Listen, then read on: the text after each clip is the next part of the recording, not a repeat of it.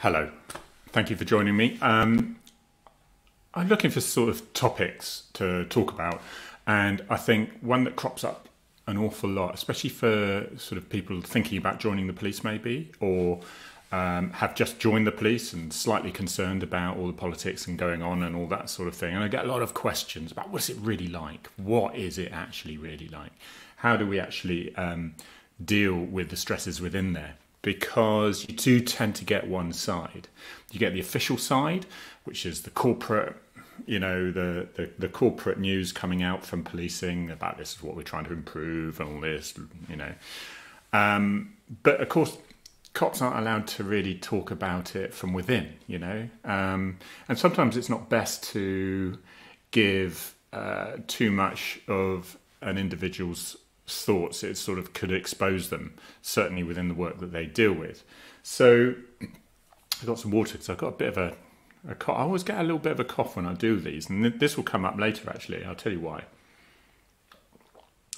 I'll tell you now actually, because when giving a death message, my voice would always get quite dry. My throat would get dry in it. The very first time it happened, it was actually in quite a safe environment. It was in a hospital, and I went to the people in a waiting room with regards to a road traffic collision. And I said to them, and I knew how I had to give that death message. And it was very direct. You have to be direct. You can't say, I've got some bad news for you. There's, there was an accident earlier and unfortunately someone passed away and they're at the hospital here. And because those words don't register, and people think, they're at the hospital, they must be alive still. Passed away? What do you mean? They passed by, or were they... and they'll hang on to everything they possibly can to avoid hearing the words, your husband is dead, which is pretty much what you have to say, which is exactly what you have to say. You have to say the word dead. You have to say mortuary. You have to be quite clinical, but obviously caring if you can. Caring, of course you can, as much as you can. But that's the sort of... my voice would get really, really... My throat would get dry. And at one point, that first time, I lost my voice. I couldn't talk. And I always said from then on, I would have some water with me just before I went in. And that was how I knew I could prepare in order to say, hello, are you Mrs. So-and-so? Yeah. Unfortunately, there was a very serious road traffic collision on this road about an hour ago, let's say the time, and where somebody has died. And unfortunately, we believe it was your husband. And so your husband's body has now been taken to this hospital's mortuary. And then you just leave it, wait for their reaction. And the reaction could be one way or another. It could be either complete, oh, right, okay, well, that's, complete shock. Or, as I've had in the past, one particular incident where somebody committed suicide on a motorbike, they previously jumped off a multi-storey, but for some reason had survived with multiple injuries, was in hospital for about 6 months. And they then got on the motorbike, they took off their helmet and they revved it and they went straight down the side of the Sainsbury's supermarket and into the wooden lattice that holds up this mud banking. And there wasn't a lot left of the top bit of him, so to speak. And I remember going to the house, knocking on the door, seeing the woman, hello, you Mrs. So-and-so, right, okay. Do you have a son, so-and-so, so-and-so? Yes, I do. Unfortunately, we believe your son has been involved in such a serious road traffic collision, and I'm afraid he is dead. And we couldn't, and obviously then I had to discuss with her once she literally was hanging off me. She hit me with a tea towel a few times. And was hanging off my QRV, and was just distraught. Her knees had buckled underneath her. And then it turned out that he'd attempted suicide before, so we were able to talk about that. I said, yeah, it certainly does look as though he was an intentional act that he did. And then the door opened and this massive man came in builder's gear. And I thought, uh-oh, if he behaves like she did, I'm in trouble here. And first thing he said was, oh, he's done it, has he? He's done it. Right, okay. And he just went in the kitchen and made a cup of tea. It was almost like it was a relief for him, because they'd gone through all these literally decades of going through this trouble. I should put that, a caveat with that is that you never know, another year and he could have been all right, you know. So that was his definition of the situation. It was over. Whether he still felt that a day, a week, month afterwards, probably doubt. But there was enormous stresses in that family. Now, how do I deal with all the death? The death messages, initially, you see, when I joined the police 30 years ago, there was over 4,000, well, there was about 4,000 road traffic collisions in the UK. Deaths, I mean fatal road traffic collisions. 4,000 bodies every year. And if you think there's 300 people you can get into a jumbo jet, can you imagine if that happened every year? Well, luckily, they've come down to about 2,000 now, just under 2,000. So that's pretty good, isn't it? And that's all down to vehicle safety and, you know, you'd say education, all that. But there's more vehicles on the road than there was before. But they are far more safer. And, of course, the police are doing a damn fine job. But you can imagine all those people now. If you're a copper, you tend to think, oh, I wonder who's walking around now who wouldn't have been otherwise. You know? And it's things like COVID. I mean, I'll be honest with you. It's things like COVID. Some people dead now who wouldn't have been otherwise, clearly. But there's a few, and certainly not to equal numbers, I can assure you. There's a few probably who are surviving now, and I wonder who those people are, and I'll never know, who were driving or walking as a pedestrian and they would have been knocked over. You know, there's fate, isn't it? Now, I'll tell you now, I'm not religious in the slightest. I'm far from it. But I've got a very... I think something that saved me through 30 years of going to deaths of all sorts of suicides and road traffic collisions and natural deaths as well, is I'm quite, to be honest with you, quite an emotional person. I get the odd tear a little bit, you know, if I see a certain example of humanity that can get to me. Something that's really nice, something that's really sweet and endearing, that can get to me a bit.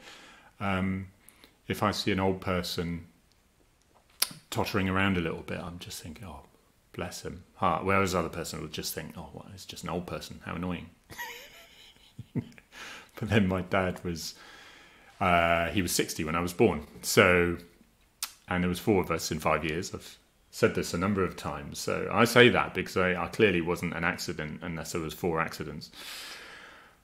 But you just sort of realise what they've gone through and things. So it's that sort of humanity, and I think that has been like a release valve for me. That I don't just say, right, pull yourself together, come on, off we go. And also working in armed response, as in a traffic unit. All traffic officers will know particularly, and I can only really speak for those and armed response, because in Devon and Cornwall we were dual rolled. So we would do the armed response side of things. We would still go to domestics and stuff like that when response were used up, which was very quickly. But obviously we could talk amongst ourselves. So ARVs had a group of literally 6 officers with me. And we would chat, we were buddies, and we would go out and we'd have a few beers. And even though I was very much accepted amongst them, but I was the sergeant, so I felt like I was the parent sometimes. I didn't feel like that, but I felt they thought I was. And there was that certain distancing. But it meant that I could say, right, guys, that job we had the other day, instead of saying, how are you about that, which is cool, I see that, that's good, and you meant to ask twice, you know.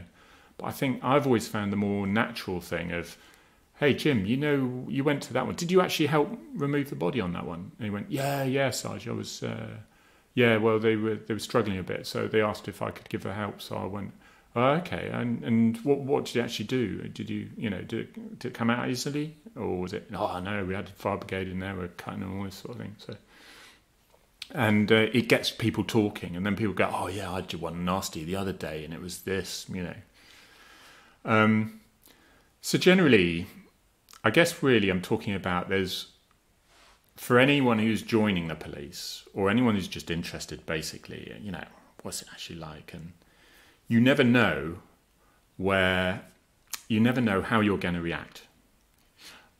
At one point, when I joined the police, you had to go and attend a post-mortem.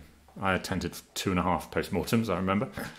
And I just remember, I'll be honest with you, the smell was disgusting and I could never that was horrible. Inside of you does not smell nice. The site I found was fine. Other people fell over. They fainted. It was just, you cannot prepare for that. I've seen really big guys, something a little bit squeamish. I know one lovely guy, mountain of an armed response man.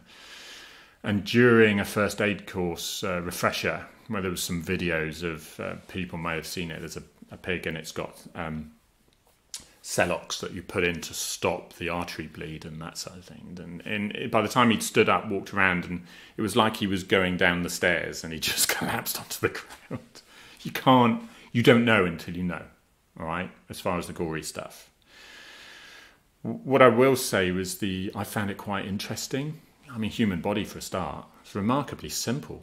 Don't know why doctors study so long. No, but it is. I jest, of course, but it is remarkably simple. It's like I've been on the side of a road where a doctor has tried to save someone's life and they've opened the chest up and they're massaging, the nurse is hard in the, helimed. And this is in Devon, it was massaging the heart. And he's moving the lungs aside to try to get to the hemorrhaging underneath. There's not a lot in there, to be honest. It's just massive cavity. And so with a post-mortem, they can't just fix it all back together again. Because what they'll do, it's really just useful. Even I went to a road traffic collision and they looked in for the post-mortem and they said, well, they've had their last meal was fish and chips. I thought, okay, fish and chips.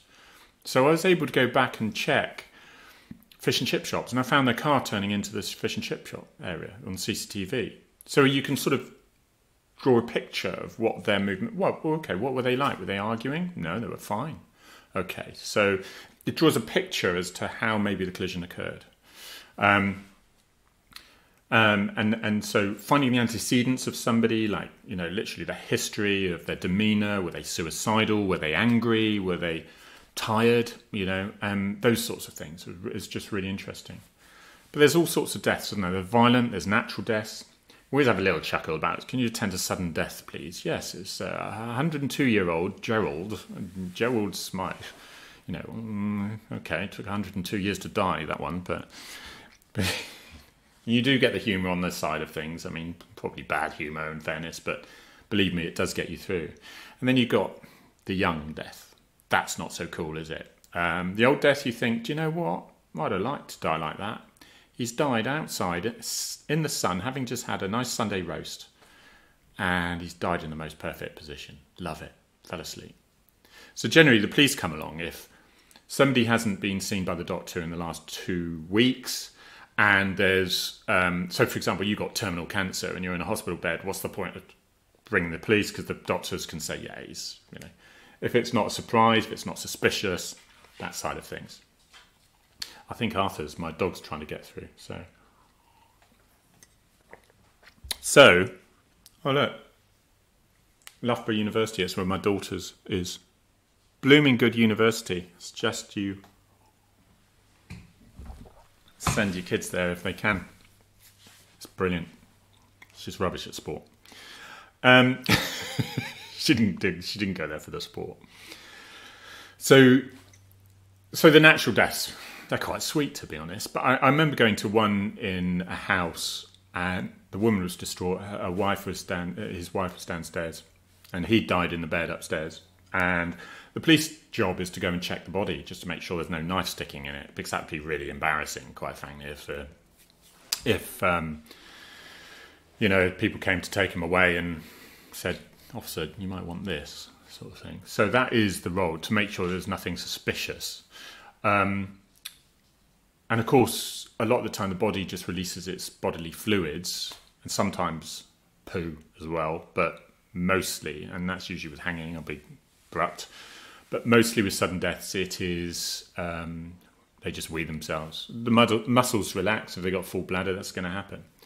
And I remember thinking, well, okay, the body's gone, but the bed was really wet. And so I just gathered all the bedding up, and I popped downstairs and said, "Can I just pop this in the washing machine?" She said, "Oh, yes, okay." So it was just something slightly less, because I thought the last thing she would want is to go upstairs where her husband died and just see a big wet patch there. It was probably a memory that she wouldn't necessarily want, really. So it was things as a police officer you can do that, and just to not ease it, but just not make it worse, really. And of course, you've got younger, and humanity is shown on all sides of things, isn't it? Because I remember having, my kids are 21 now, but when they were very young babies, I was sent to, could you go to Derriford Hospital, where there was a cot death, and the baby was in the mortuary. Could you go and check it? And they were the same age as my baby, so I'd be holding basically a dead baby. And a lad on my section, who's a PC, I was the sergeant, and he said, "Sergeant, no, that's all right, I'll attend that one." And even now it makes me sort of water a bit, because that's a lot to think. Nobody wants to go to that. And he put me above him on that one, because he realised what I would have to go to. And then that made me think, that is just so sweet that I can't let him do that. So I said, no, thank you so much, but I'm all right with this one. And I did attend, and it was just like a little dole, to be honest. I'll tell you now, with a body, the soul is gone. Right? I said I'm not religious, but there is a soul. So I'm alive, and you can see there's like life in my eyes, and you can see a colour in my skin.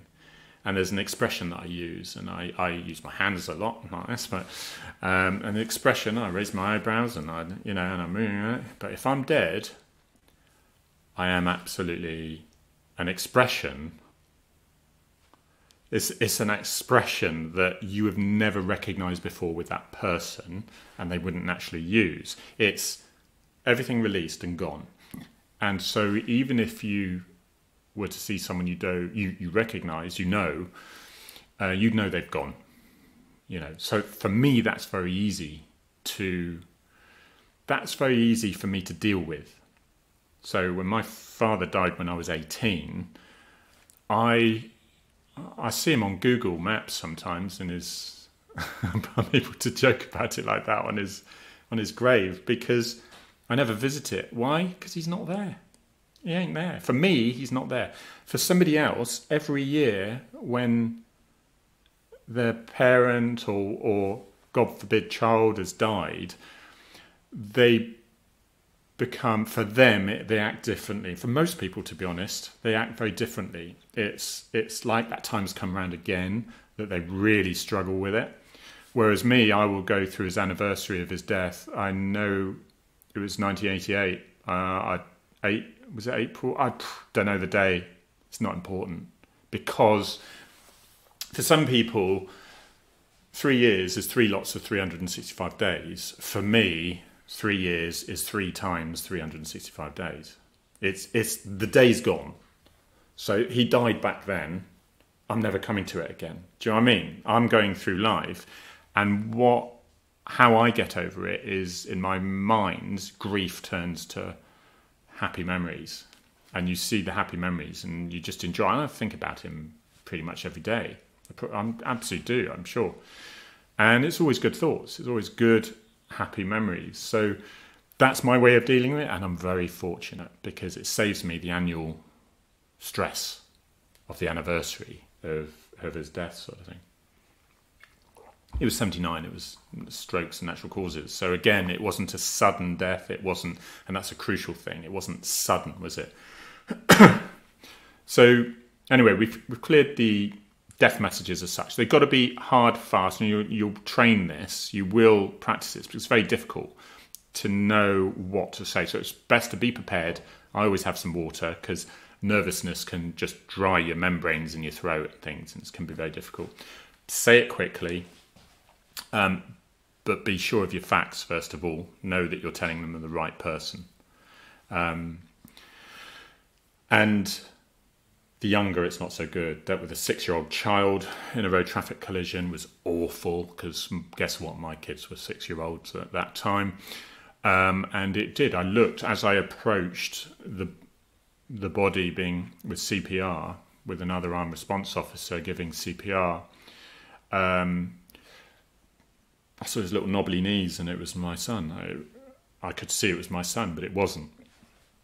But it was the same shape, same looked exactly like my son. And you think, well, and that scene, yeah, that shook me a little bit, but I was in charge of that scene, and I had to pull myself together a bit. That pulled myself together. Think, right, I've got to get a grip here, because I have got to do the family and the coroner a good job. I've got to give them a good job. I've got to find out what the hell's happened here, and make sure that none of my evidence is lost, be it witnesses or forensic evidence. So, and I did a BBC interview to get a witness, which we found through that interview. That was really fortunate. The girlfriend of the guy we wanted said, you mentioned a road traffic collision back then. I think they want to speak to you. So it really worked. But the BBC interview that I did on the side of the road, asking if there was this car, could the owner of this car could come forward. My mum was listening to it, and she said, yeah, that wasn't you, Harry. That wasn't you I was hearing. Because you could tell I'd just seen somebody the same age as my own son being worked on with CPS and CPR, and they didn't survive. And I knew with the paramedics look, again, it was the air ambulance guys, and they looked at me, and I've seen that look.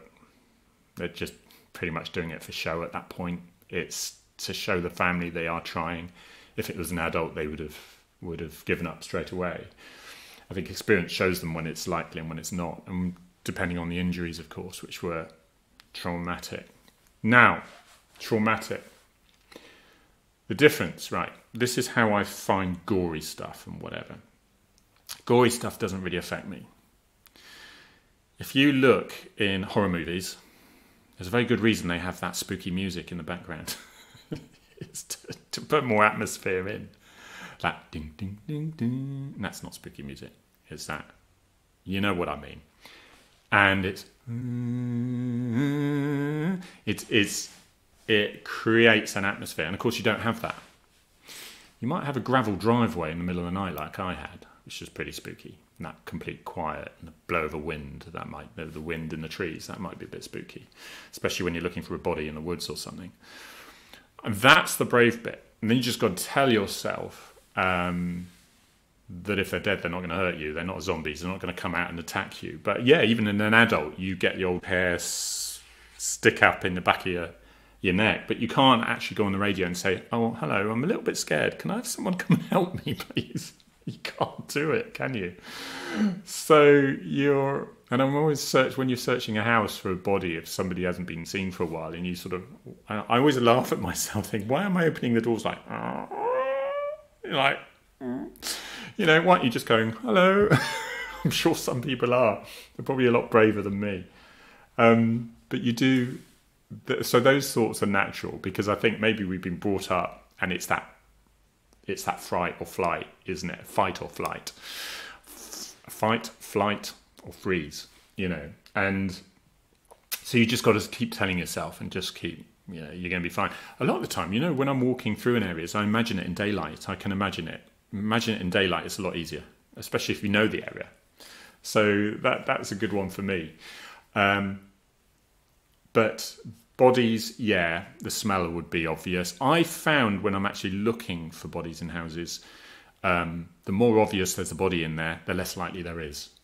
I mean, honestly, somebody hadn't been seen for 3 weeks. Oh, okay. So I go up to the window. I can get through the window, and there's a suicide note written on the wall in red ink. It's not blood, it's red ink. Death be on me by Friday, sort of thing, or something like that.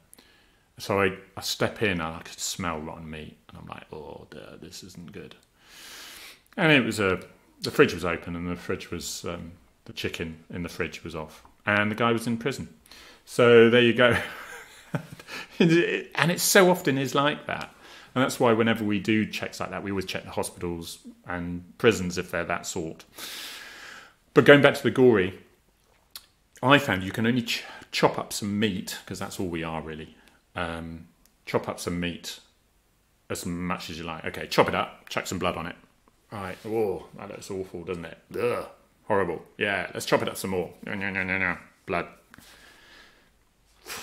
Yeah, I mean, how much can you do it before it just looks like it? Well, you can only chop it up so much, is what I'm saying. So that's what I'm thinking about, the music behind in the background and all that. It's like, and it's that surprise, it's the shock that you may see. So you prepare yourself. And with policing, it's quite easy, because even if I'm going to a road traffic collision where I know I'm the first one there and I know that it's already a fatal road traffic collision, then I'm the first emergency services there. I've still got 5 minutes to prepare myself. And it's very different, because I was sat on the side of the road in a car, and in the police car, on one of the perches, pig perches they call them, so rude, the observation points. And on the opposite side of the carriageway, a car drove, a caravan jackknifed in front of me. So the caravan sort of the car brakes, the caravan starts to overtake the car. That's jackknifing. You can get it with trucks as well if you don't know that already. If you do, I apologise for teaching you to suck eggs. And then a car came straight through the middle of the caravan. And because you're seeing it, it's quite shocking, you know? And it's when you're off duty and you come across or you see a road traffic collision, it's a lot more shocking than I can be going something far, far worse, but I'm prepared and I know I've done it before and I know what to do. And it literally is ABC. I think, right, what's my first step, right? And it's like looking for danger. So I'm going to make the place safe. I'm going to make it safe. I'm going to stick my car in a good place to stop people coming into the scene. I'm then going to get my first aid kit. I know where my first aid kit, I know where it is. Right, just remember that first aid, what you're going to do with it. Right, okay, then you're going to go. You're going to assess quickly which casualties really need it. If somebody needs something immediately, like they are airways trapped or they got a catastrophic bleed, do something. Otherwise, step back, update. All right, so I'm going to update control what I need, what access they can get to that area. Those things suddenly make your brain very busy. And so when you see sort of, and there's a body there, the bit that I find a bit squeamish, that I never really got used to, was seeing people who really weren't damaged in any way. They were dead. They looked like they could just get up and walk away. There are some horrendous ones where, the decapitations aren't too healthy, and it doesn't happen often in road traffic collisions. But the decapitation was quite bad, but it was still, like I was saying a bit more. I mean, I will put some warnings on this, but it was pretty gruesome. But it looks like a Sunday joint, quite frankly. What is gruesome more is the fact that body is perfect underneath. And that is the bit that you could struggle with, because it links you to reality. It links you to your life and somebody who may have worn that blouse before or something like that, It's those links. It's the car of 4 teenagers I remember seeing who crashed and hit a wall side on. So they all concertinaed up and were killed, 4 of them. And they just jeans and t-shirt, and they looked like they were just going out having fun. You imagine they were chatting and laughing just moments before they went round that bend and lost it, Not a drop of blood there as far as I remember it, but it was those people that they just looked like they could just stand up and walk away. That's what can get you. more than the gore, certainly for me anyway. Because gore, there's not usually a lot of gore, because when people die, they stop bleeding. So it's only if they are literally bleeding to death. A motorcyclist who hit again, I remember a motorcyclist, he was doing really well around the bends and whatever, and a car came out, which would have been fine if the motorbike had been doing the right speed, but he was going much faster than he would have been normally, really enjoying his knee down, wah! And the car comes out and he just nearly missed the car. He just clipped the back of it and the bike went whoa, whoa, whoa, whoa, whoa, whoa, whoa, whoa, whoa, whoa. On the side, grass verge. You think, yes, he's got a nice soft grass verge. Lamppost, head, and he spins round, and there was an arc of blood that sprayed around. And I get there, and he'd clearly dead. I mean, he'd bled out. I'd never seen so much, I'll be quite frank with you. But what was worse, that was fine. I measured it 1 metre wide. I think it was 6 to 7 metres length of blood. And died straight away. But what was the eerie bit is, as the traffic built up, first of all I had a double-decker bus, school bus turn up. So they had full view that we needed to cover straight away. Then I had a police officer turn up and say, Sarge, I think we've got his wife and 2 children have just turned up at the scene. And that quick panic was keep them where they are. It's those lasting memories you don't want people to have, but obviously they've got the choice. We can only warn people. Excuse me. So again, it wasn't the blood. Blood's blood. It's like red ink. Big deal. It's the circumstances it's in. And I often think to myself, what is it that stopped me getting the post-traumatic stress that so many others do? Well, first of all, there's a lot of people who don't get it. And I think it's a bit like fainting in the post-mortem or seeing stuff on TV, like that first aid refresher. You don't know whether it's you or not. So and even if you are quite squeamish, doesn't mean you're going to suffer from PTSD. For me, my personal thoughts are, because there's a lot of research on it, is what is your outlet? What is my outlet? And mine was chatting to my section, making sure we all talked amongst each other. There was none of this macho stuff. Armed response, I mean, they're big guys. I mean, I'm 6 foot. I'm only 12 stone. I've got some big guys in my sections, Got some little ones as well. But really no macho stuff. Really. It was a lot of piss-taking and laughs. And you could get serious. You could get serious when you're chatting, because we've all got families. And I think we all realised that it was actually good to talk. And I think that saved me. I think the way I am, you'd think, my God, there's armed response, 30 years, 23 years in armed response, 30 years as a frontline cop. And he must be hard as nails. And actually, I'm probably one of the biggest pussies out there, I mean, I find things quite emotional. Others, my wife will watch a film and she's like, what are you doing? And I'm like, God, it's terrible. So you think, again, there's no relation. If you find you're particularly sensitive, you might find that's a benefit, and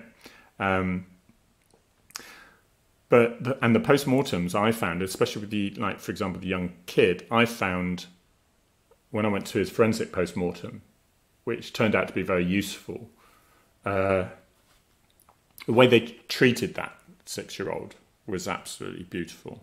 You'd think, post-mortem people, socco, pathologist, and then you've got your mortuary staff, and you'd think it'd be like, but it was like they were alive. It's like they treated that person like they were a hospital patient, It was something different in that room that day than the adults. And the adults, don't get me wrong, they totally treat them with respect, but it's a job they have to do, and let's find out what happens. And and they will, in post-mortem's a bit strange initially, but is because they remove the brain, they weigh it, they might take slices off it to see whether it's got disease or whatever. I don't know what they do, I'll tell you. They take the insides out, literally till your carcass is empty, and they ladle out all the fluid bits, and they're checking all the different organs, and they're looking for any damage and things. I never thought of that. Maybe it's because they can see injuries from within as well. Yeah. Stab wound, for example. Yeah. No, they go from outside completely, and they are treating you. You're no longer the human being, but it's respectful. Don't get me wrong. They don't just slam you around on things, but there's a job to do for a very good reason, in case somebody tries to hide a murder, ultimately. And closure. Remember, closure is really important for family. They want to know whether they died of a blood clot on the brain or not. And, I've been to some where you could see where the hospital staff had done such a good job trying to save this person's life. And the pathologist has been really impressed by the work by the surgeon, but it's just failed, unfortunately. But of course, all this then, they put a plastic bag in the actual carcass of your body and put everything in there that they don't need, and then shoelace it up almost. So that is, the body's there. I better put a warning on this, hadn't I? If you didn't know that already. There's very good reasons for it, and there's, they can't really, there's no really point putting the brain back in the brain and things.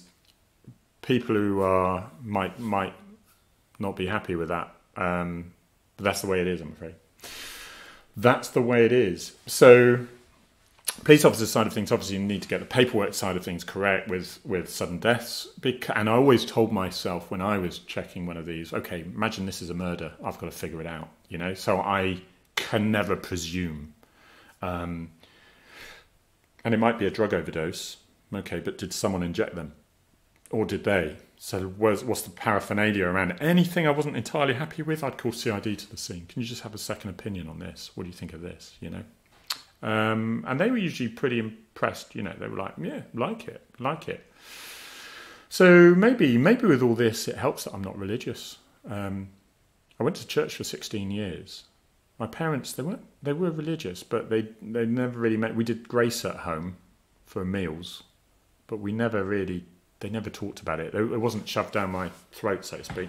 So it was never really mentioned. At 16, I was allowed to make a decision whether I wanted to go, and like my brothers and sisters before me, we decided we didn't at that point. We preferred to lie in on a Sunday morning. Still miss midnight mass though. See, but yeah, that's how it is. And I personally think that's made it easier for me because not wishing to convert anyone out there, I don't have to think about another being out there trying to impress somebody. And I think just being nice is quite nice. It feels quite nice if you're nice anyway. So I don't really need someone to pressurize me into doing that. And I think personally, I'll tell you now, I think when people are dead, they're dead. I'd love to think that Dad's up there somewhere, but I don't. I think he's dead. I think it's a lot more black and white than that. So there's no ex-pets running around the clouds. There's no relatives there. And that's probably, I wonder if that helps. Yeah, it could be delayed action. I'm not getting, somebody mentioned it with PTSD. It's like a cup that you just fill, and every job you go to is like a bit of water. And then one day that falls over. And I think maybe my sensitive side, my emotions side of things, is there's a little hole in that. It's just dripping out, and it's keeping that empty. And that every time you debrief someone and you talk about an incident that you go to, it's letting that water out so that it never comes out the top, and that's when you crack, so to speak. And when there is PTSD, I know spoken to, it's finding out your way of getting it fixed, because it's very different. And I think it was Jason Fox, was it? Jason Fox, I read his PTSD book. He found an awful trouble. He was Special Forces. I hope I've got his name right. And he couldn't find the way to fix him, and he just didn't think it was going to fix him. And then he did. He found what was going to fit him, and then he was able to realise. And this is what people have told me when they've realised, and they've come out the other end, so to speak, is they've understood why they were thinking what they were thinking. They've understood. They know what it's about. Then they can understand it. Then they can deal with it. So it's not the end of the world if you do. But of course, the other thing, of course, is a lot of things, especially with military. Military, I always think have got it far, far worse because I've got 5 minutes, 10 minutes warning what I'm going to see. I'm not walking down a place looking around me, looking for my next sniper, and then my mate gets blown up in front of me instantly, and I've got bits of my mate on me. That is different, in my view. That is very different. And that sort of can be a delayed action for 14 years. I say 14 years is about the time when PTSD can come out. So, and I remember somebody saying to me very recently they couldn't work out. Their daughter had a baby, and they couldn't work out why they suddenly fell into this PTSD from, what was 20 years since they were in Northern Ireland. And oh my God, he just realised, when he understood, it was because when he was in Northern Ireland, when his own daughter was born, he couldn't get to see her because he was involved in this, in the IRA side of things, undercover and under immense stress, wondering whether he was going to make it out the next day. And that feeling of his daughter having a baby took him straight back there. So these are the sort of things that can happen, can spark this stuff up. So I think that's it. I think my message really is you can't tell until you're there. I am not at all macho. I've got quite a high pain threshold. I had a root canal with no painkiller. I'm cool with that. I find that a challenge. Do you know what I mean? But I am really not. I'm not a hard dude. Not a macho guy. And yet I find death absolutely fine to deal with on that side of things. Maybe because I have compartmentalized it, and I'm happy with my thoughts, and I think, yeah. And I would almost shed a tear. I try to stay professional, but I am struggling when I'm with someone who's just lost a relative, especially if I've told them, or if I'm going back for a statement, for an antecedent statement or something, about somebody I met on the road as a body, and I'm speaking to their relatives. I mean, that it really hurts because then it's really important, I find, because then, do you know what? And I'll let you into a little secret as well. Whenever I went to a fatal, and I went to 11 fatals in 8 weeks once, I counted, and I stopped counting at 150. In my last few years, I did very few actually, maybe because the fatalities went down by half for a start.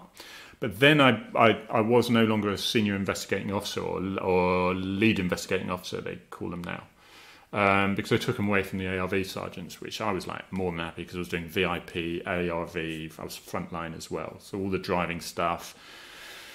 And I was pursuit tactics advisor, farms commander, tactical farms. It wasn't tactical farms. I was operational farms commander and farms tactics advisor and pursuit tactics advisor. So to be honest, I could well deal with that. I still went to the jobs, but I wasn't leading the investigation. So I scene managed. But the numbers did go down, but after 150, I stopped counting them. I